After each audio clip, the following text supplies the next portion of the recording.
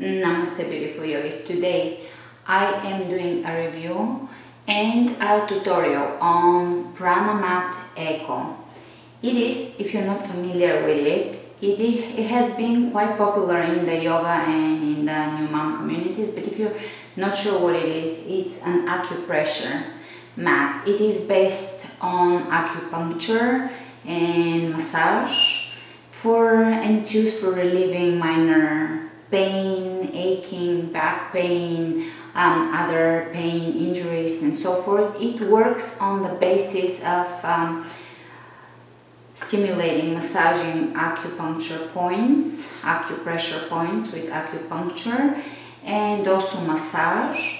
And it also improves, increases circulation, affects the meridians on which that are connected to our organs and to just the whole chain of reaction in the body. So I've been using it for a month now and it's been quite a process. I started using it just for a short amount of time at first because it was intense, and gradually it felt less intense and super pleasant. After 5 minutes on the mat, I would start feeling this nice tingling sensation that spreads out away from the area that I'm massaging or that I'm treating. And I've been using it in different ways.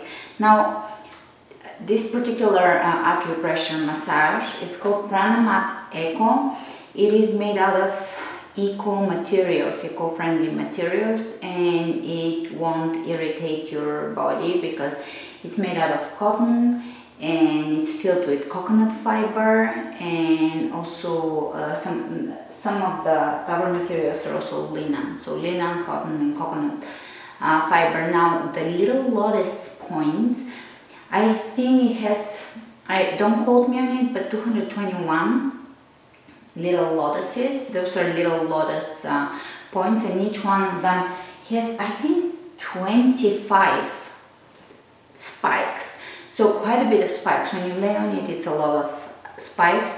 And it is made out of surgical particular plastic that is called HIPS plastic, and it's a surgical grade plastic, so it's hypoallergenic and it is safe for use, especially when it comes to pressure in the skin. The massage is the only acupressure mat that is US FDA certified as a medical device, and I can see why. It is quite intense. I have tried other ones in the past that were just very mild. This one is intense and it really massages you deep. Now you can use it in many different ways. You can lay on your back, either with a t-shirt on or without a t-shirt, bare skin, or you can start with a t-shirt, or you can even use a pillowcase on top of it and slowly remove the t-shirt and see how that works. At first it is intense and it creates a little bit of redness after you get up, which goes away, but it does create redness and little puncture points that go away, marks in the skin basically.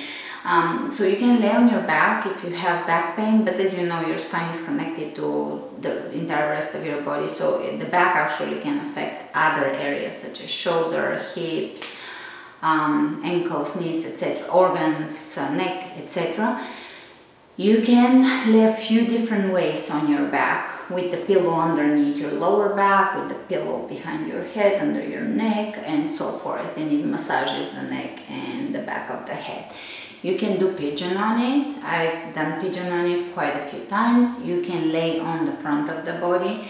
I generally lay somewhere from above my knees. It covers from my mid-stomach to above my knees. And because I've gotten used to really enjoying the massage points, I actually wear just bikini and make sure that it's basically it's accessing my skin, because with clothes on it will massage your points, but not as intensely. And now a little bit of how I use it. I injured myself a few months ago, and it was quite painful because I ran into a metal chair. You know how the metal chairs have this like ball on top, and I was literally running to meet a friend, and I looked to the side and ran into the chair, and I actually had like little stars, kind of like in the cartoons. I saw little stars spinning around. And that injury was to my pubic bone. And keep in mind, I just recently gave birth, not recently, but a year and a half ago, or a year and some months ago. And you know, when you give birth, your hips are already a little bit out of alignment, out of balance. You have to work on them because your tendons and everything is lax. So you're a little more out of alignment in general there. Your hips took a big hit. They also opened up and widened up, and everything has to come back, and you have to come back to alignment. So I added a little extra to it, and it gradually, my pain decreased, but the injury improved, but it wasn't 100%. It was about 90%, and it just kind of hovered about 90%. And I started doing more yoga and started stretching more and started using the massage of the acupuncture, acupressure mat, Pranamat, and it literally affects the pain to where it's, on many days it's like it's never been there, and then if I feel it, it's very decreased. So it's really allowed it to stimulate the healing. It brings circulation to the area, and along with me stretching, it's pretty exciting. It's done a lot for me, and I honestly didn't expect that.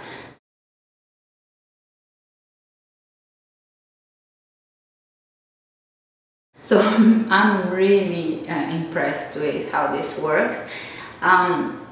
You can also basically lay from basically your rib cage to the top of your legs, or you can lay from the top of your above your knees to a lower point in your belly. And that also for new moms, it's pretty good because it can help with stimulating the collagen production and to the skin to reconnect to the abdominal muscles, because there is a little bit of looseness there after birth. So I feel that that might be also an effect or a benefit from it, but longer term.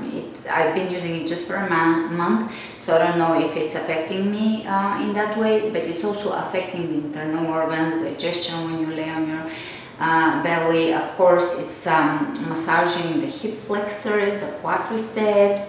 It's quite therapeutic, and I've been really enjoying it. For my back, I mostly either use the way if I have a bigger bra back on my sports bra, if it's a bigger back, that would help a little to soften a little the impact, or a little bit of some t-shirt, and less soften completely on a bare back because it's intense, because I've been using it mostly on the front, and that's where my body has started to soften up and relax into it, which is another benefit. You just allow your body and your muscles to relax with it.